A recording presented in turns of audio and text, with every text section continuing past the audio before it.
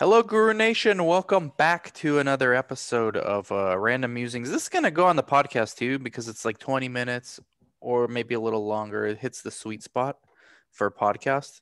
And actually, I haven't done a podcast in like a week. It's been busy, but I'm making up for it not only today, you guys get this one, but Friday, I'm recording like 3 podcasts in Friday, which is why, Chris, I might be late to one of our calls. Sure. But, we're going to keep bringing you content, keep hitting you over the head with this content, all right, because it's important. And by the way, make sure, Chris, I never showed you this, all right? Make sure you subscribe, like, comment, and hit the bell button so you get reminders. So let's go through that again. Subscribe, like, hit the bell button, comment. Look at this, Chris. Let me show you this. It's getting better because I've been telling people yeah, it's getting better because I've been telling people to call to action. You guys can't see anything, I don't think. Yeah, I can't see your phone.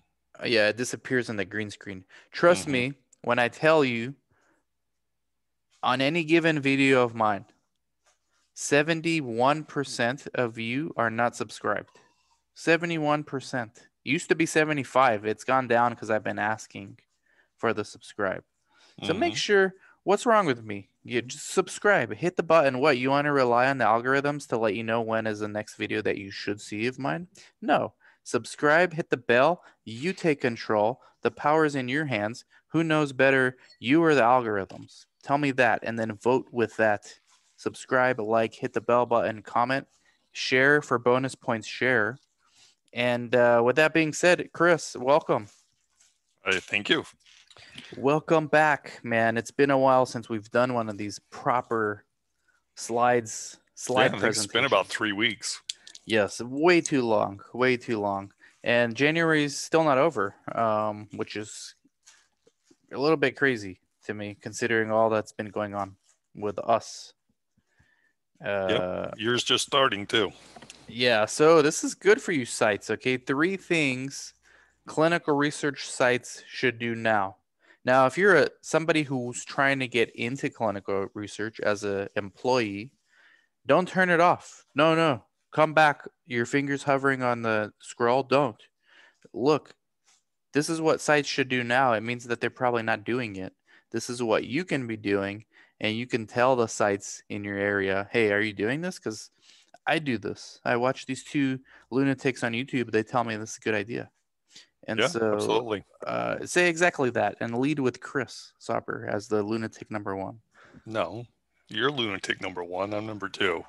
Either way, guys, don't leave if you're a job seeker because this is good for you too. Okay. This is how you got to read between the lines. It's why you got to subscribe, like, hit the bell button, and comment.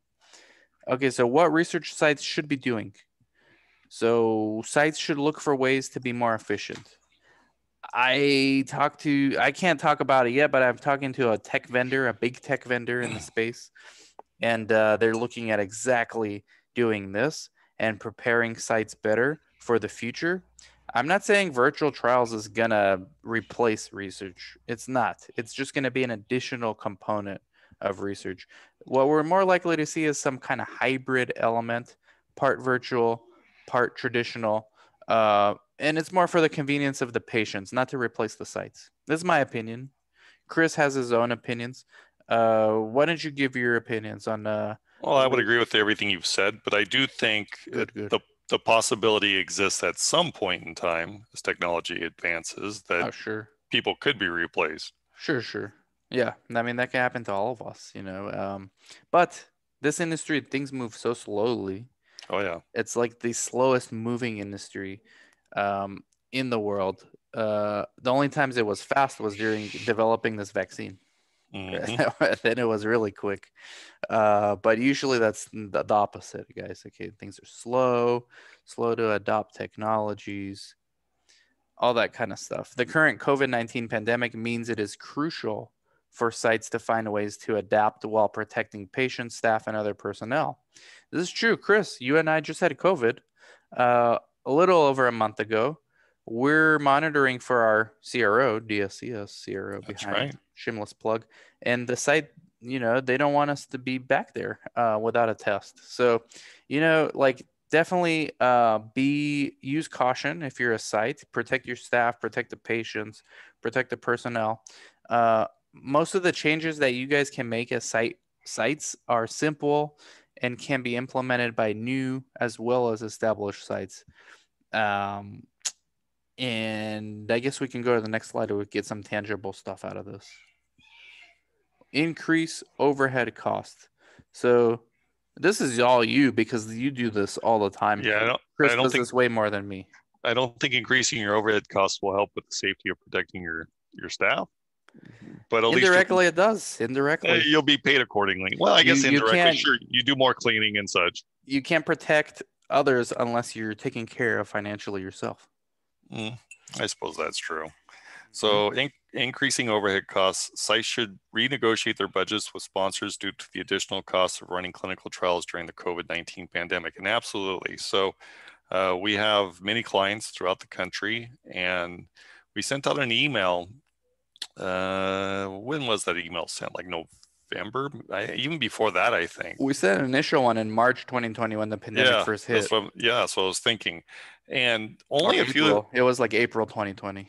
only maybe 6 or 7 clients reached out to me about, can you take care of this? I don't know if the rest handled it themselves because we have Mm-hmm.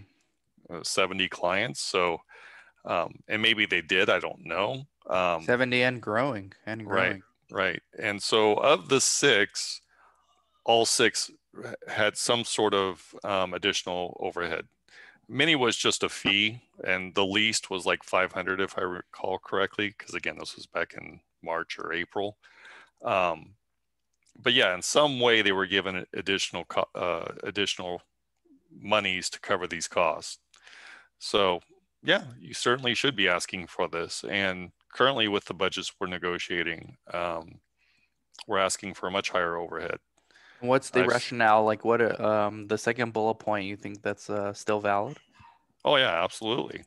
Why wouldn't it be? So let's read it for the podcast listeners because they're dying to hear this. Sure. Expenses such as sterilization before and after patient or monitor visits require additional supplies and attention from cleaning staff, and that's absolutely true. One of our clients say basically they sterilize the whole room when they Hmm. have like a COVID patient in the room.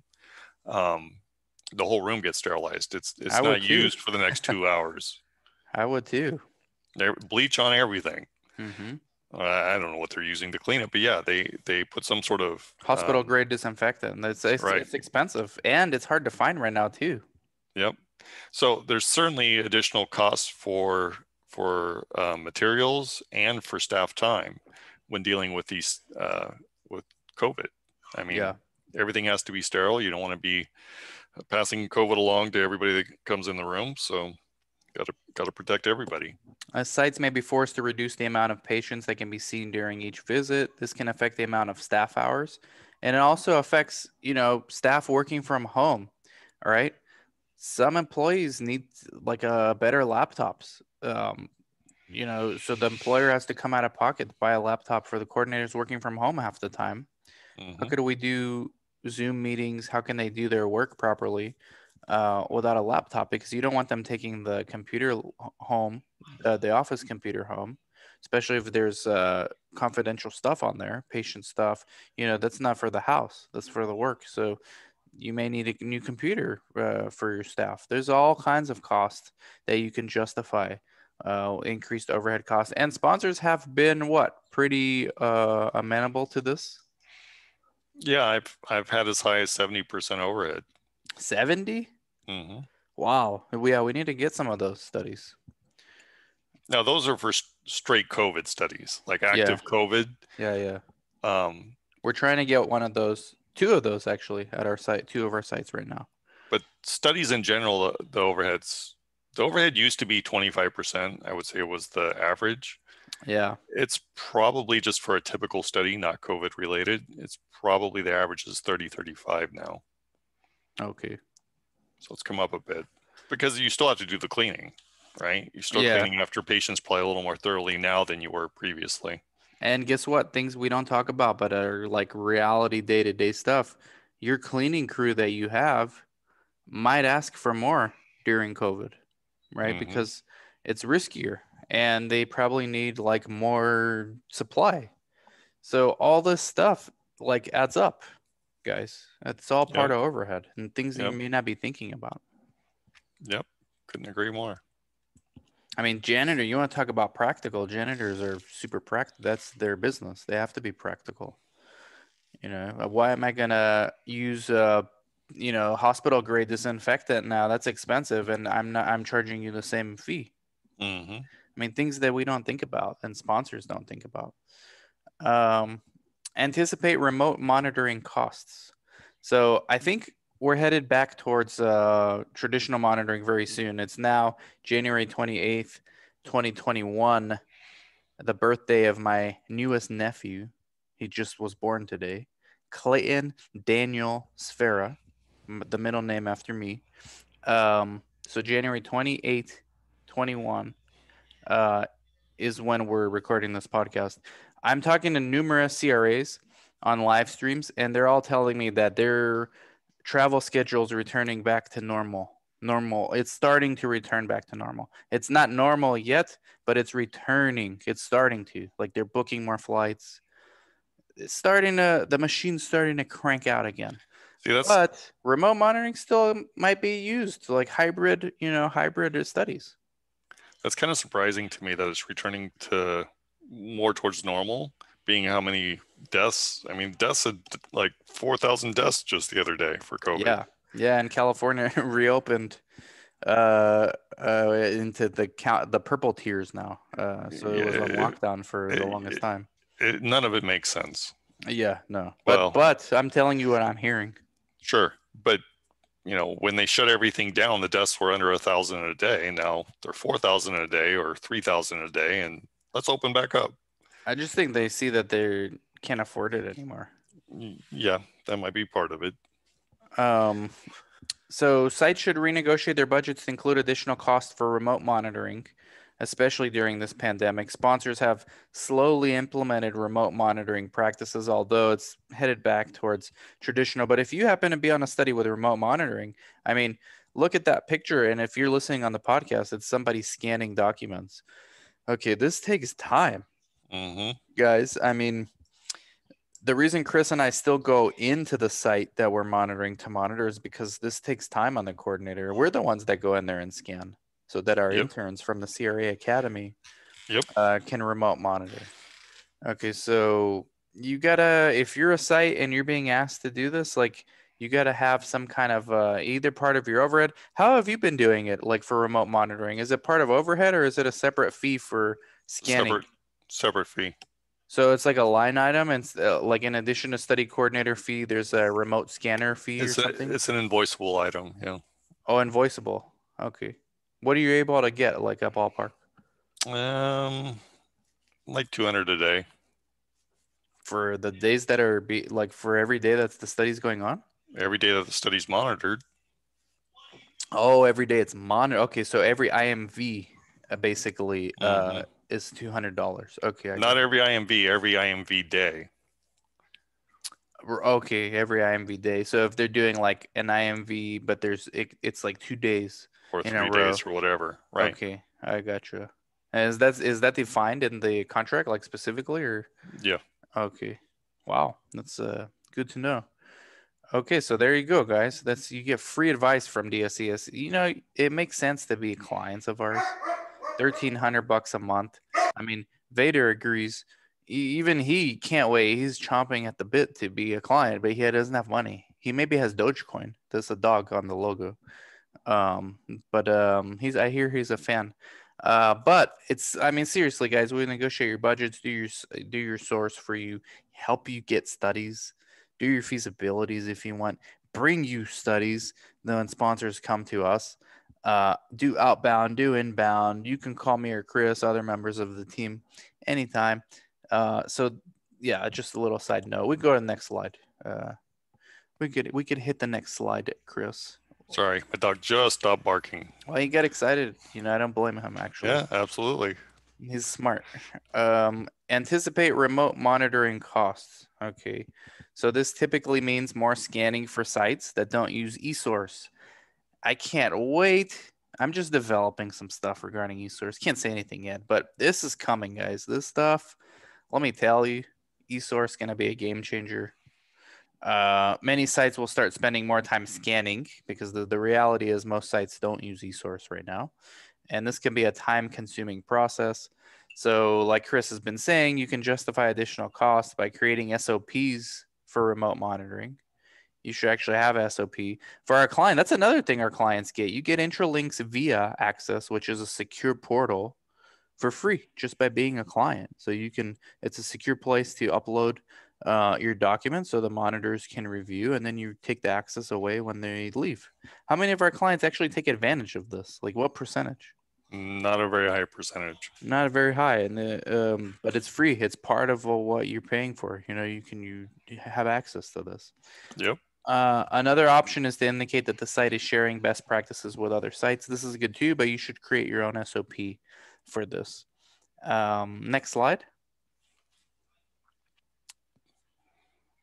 Recruit new clinicians. Chris and I favorite activity. Okay. Favorite? Yeah. No, least favorite. Well, not least. It's not least. I like talking to doctors. Sure. But it's definitely time consuming, takes a lot of energy, requires you to give the same sales pitch over and over again. But I'm such a firm believer in more clinicians doing research and eliminating the barriers for them to do research, because the average clinician thinks it's like so complicated to do research, and in reality maybe it is, but it's also not, because if you partner with the right people, they take care of the complexity, and then you just this is what I tell physicians all the time I'm trying to recruit. I just want you to continue being a clinician, continue doing your job. It's just going to be in the context of a study now, but you're doing the same thing you're going to be doing as if they're your patient, right? And many times they are your patient. And I'll take care, me and the staff take care of all the stuff: regulatory, Alcoa, GCP, EDC, queries. We take care of most of it. You just can keep patient oversight, safety oversight. And that's really what you need to do. Like at the end of the day, that's what your PI's responsibility: do no harm to your patient. So that's an easy sell at that point, but it took like 15 years to get the sales pitch down, and it doesn't always come off smoothly like this. There's a nuance to what you said, though, according to protocol. Yeah.